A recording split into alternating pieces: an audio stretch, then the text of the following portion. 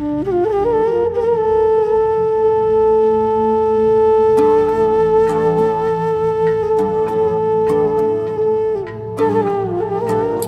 back to the Last Boy Scouts Survival and Bushcraft. I'm your host, Scottie, and today we're going to be talking about the Shemagh, which is a traditional Middle Eastern style scarf. Now the Shemagh has been made popular in modern times due to its excessive use by military personnel, law enforcement personnel, as well as wilderness enthusiasts like myself. It's due to its extreme versatility in austere wilderness conditions. This thing is an outstanding piece of kit with so many different uses other than its intended use. Today, we're going to be talking about 3 of those specific uses as a form of clothing to protect your head, your neck, and your face. So stick around. You're going to learn something.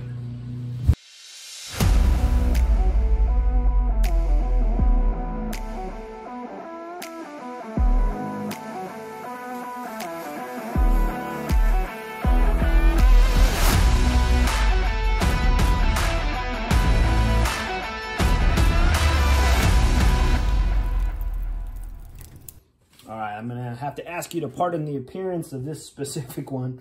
I've washed it, and as a result, it kind of shrank and kind of went a little weird on me there, kind of scrunched up, but follow the directions on the tag on how to clean this bad boy, because I apparently did not, and it shows. But this has a lot of wear and tear. But as you can see, it's got a square shape. 2 sides have the cotton ties or toggles. Mine are all kind of worn out, jacked up.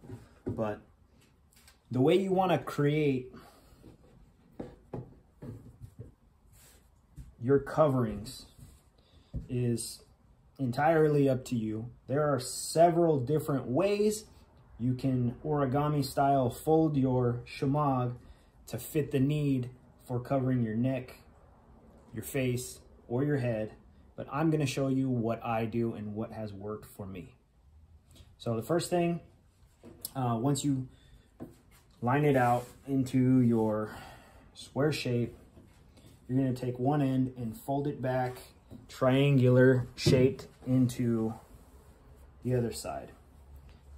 Now the pattern may vary or differ depending on the type, style, brand that you buy, as to how the pattern goes. All right, this doesn't do it any justice on how it's supposed to be because, like I said, it's got wear and tear. But make your triangle, right? Some people like to fold another longer rectangular portion to shorten it up a little bit. I don't typically do that, but others do to fit and feed their need, right? All right. I did what I said I wasn't going to do, and I folded it a little bit more to shorten it, but that's just so I can demo it and you guys can see for yourselves what you can do to shorten it, right? Now I'm going to throw this over my shoulders without getting it caught up on the back bill of my hat, right? And as you can see, pulling it up, it covers the back, the sides, and the front of your neck. Now, you can tie it in the front however you choose, right? Some people like to do a reef knot, which is just right over left, making an overhand knot, and then left over right. Voila, right? I mean, it looks different with the scarf, but I mean, right over left, left to right, you do a square knot or reef knot. And whatever look you're going for, the way I like to tie it, and this is just me, this is just my preference, almost like I'm tying a tie for church or business or whatnot, right? Fold in the front, and then you just kind of got this knot in front. Looks kind of good, whatever. But in addition to protecting your neck for the weather, if you're a shooter and you're out there on the range, this can protect you from those around you who are firing from spitting hot brass down your neck, right? And on the same token, removing my hat, loosening this up, you can protect your head and your neck by sliding this up. And you know what? Just for this, I'm going to remove that folded portion that I had, right? So now I got my full big triangle. Throw this bad boy over my head. Right. And in the same manner that I did before, fold this. And that's two methods, right? Protect your head and neck, right? Now this can protect your head, your neck from the beating sun, the rain, the wind, or a hot piece of brass going down your shirt. And if I so decide that I no longer want to be sporting this look, or the weather subsided and I want a little bit better visual to my right and my left, slide that bad boy down, right? There's also times that I'm wearing layers of clothing, such as a button-up shirt or a jacket. Rather than having this hanging out over front, I'll tuck it in, right? So I don't have anything obstructing or that could possibly catch on a branch or anything else. Those are just a couple things, tips for you. Now, the next one I want to show you, the third, is the full-blown head, neck, and face cover. For this next one, I'm going to show you step by step, okay? Pardon me as I remove my head cover. All right, so once you've gotten your triangle fold on your Shemagh, you're gonna throw this bad boy over your head. From the center line, you're going to cant it. What I do is right dominant. I cant it to my right, making a longer end and a shorter end. This may take a couple practices if you've never done this before, if you don't know how to do it, right? There are different methods of doing this type of face covering, depending on the style that you like or the manner, or if you're just trying to get it done to cover your face, to protect yourself. This is the best way I've found, okay? So once you got your longer side, your shorter side, right about there should do it, right? I'm gonna take my long side and I'm actually gonna fold it back around and behind, and it's gonna leave this little smaller portion that I bring back over my shoulder right here, right? I'm gonna bring it all the way around, making small adjustments here and there for my vision, for my head, right? I'm gonna wrap it around my head, right? Then I'm gonna take the support side, my non-dominant side, or my left hand, my Walter Cronkite side, right? Jack Johnson, Walter Cronkite. I'm gonna take my Walter Cronkite side. Oh, goodness. And then we will make a tie back behind my head. Now I'm just gonna do a quick overhand knot. I don't need to go through all the trouble of fastening it however I need to fasten it. But remember, how tight you fasten it will, or it could be the difference of life and death. Don't freaking choke yourself out. Oh. Now there are other methods of doing this wrap to make it tighter, to make it more origami beautiful, or what have you, fit, fasten. I'm doing this quick, right? So I'm not gonna go through the whole intricacies of making it look beautiful. But there you have it. another method. This covers my neck, this covers my head, and this covers my face. And if you are in an austere desert type environment, I would also recommend a good pair of glasses, sunglasses, or goggles, so you can cover your whole dome area, facial area, and have it protected from the elements, wind blowing sand in your eyes and potentially blinding you, so on and so forth. Oh, I gotta breathe.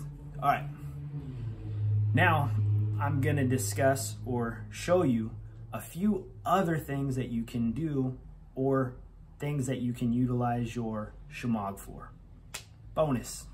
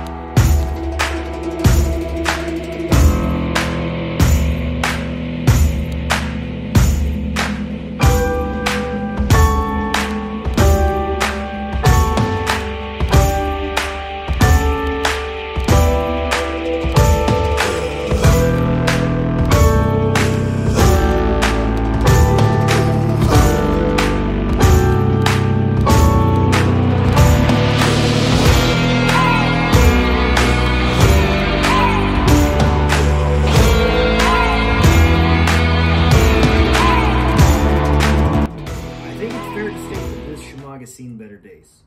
So what I'd like to show you now is a few things that I have been gradually utilizing this Shemagh for, just to practice my wilderness survival and bushcrafting skills. So as you can see, there's little pieces of it torn off already. So what I want to show you is just how easily tearing off a few strands of this, you're able to create cordage. Now, just by tearing the strands off themselves or tearing a few strands off and braiding them together, at least 2, 3, 4, right? Depending on the strength of the cordage that you're looking for, there you have it. You have some excellent cordage. That, well, right over left, left over right, square knot. Another thing I have utilized my Shemagh for in aiding in the comfort of my journey out in the wilderness is just simply by taking the Shemagh and covering my day pack, right? I can even fold it up a couple times if I wanted to, and just tying this bad boy around my day pack.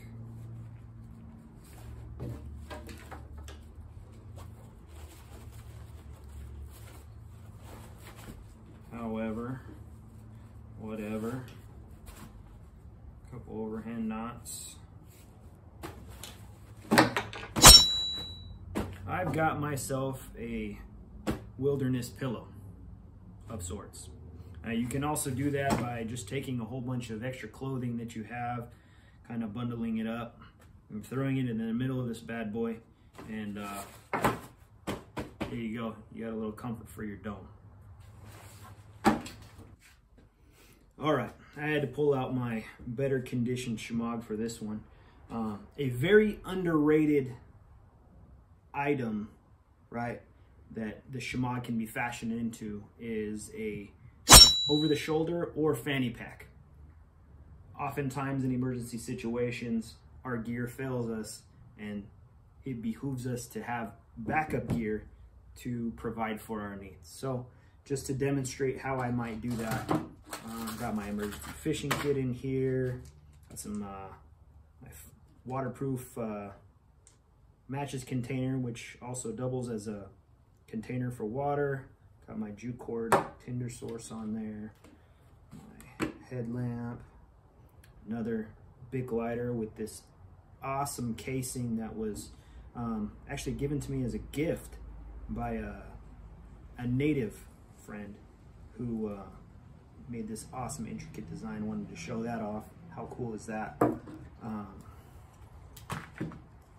Knife, water, first aid, another my ferro rod, my own little design, shell casing there, pretty cool. Dig this thing.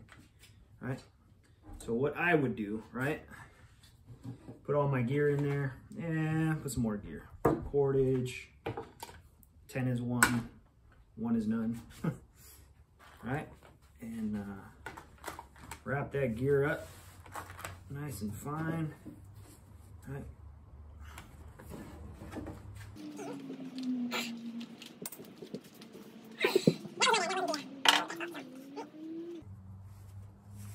Me personally, I like the shoulder strap configuration over the fanny pack configuration. This way, my gear is closer to my visual, right? And not so much if I've got it on my hip or on the back part of my hip as a fanny pack, you know.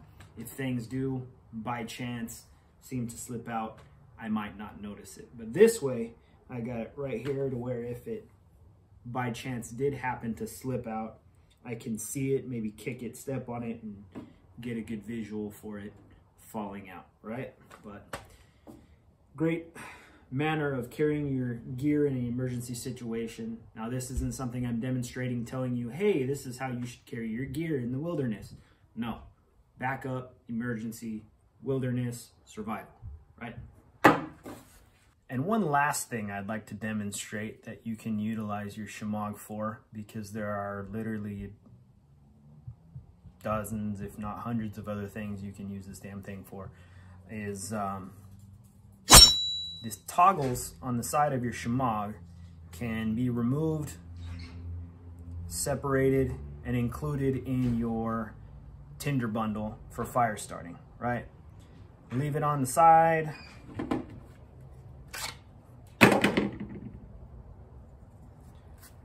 Pull it off, right? However you want to do it.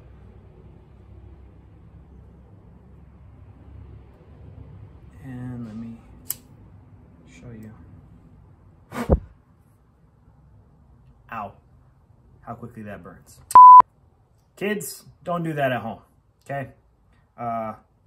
Practice doing this stuff in a safe environment, not in your man cave, right, where you're attempting to film a demonstration video. And by chance, if you do not smart things like that, have a first aid kit on hand, little burn cream, do you wonders. All right. Now I realize that the Last Boy Scouts hasn't gone out in the wilderness in quite some time. Stay tuned, it's coming. We just got to make some time and get out there. But it's gonna happen, and got a lot more to share with you. So stay tuned, and as always, stay safe, stay vigilant. Knowledge is your weapon. Be prepared. Thanks for tuning in to another episode of The Last Boy Scouts. If you like what you see, hit that like button. Please subscribe and stay tuned for more from The Last Boy Scouts, Survival and Bushcraft.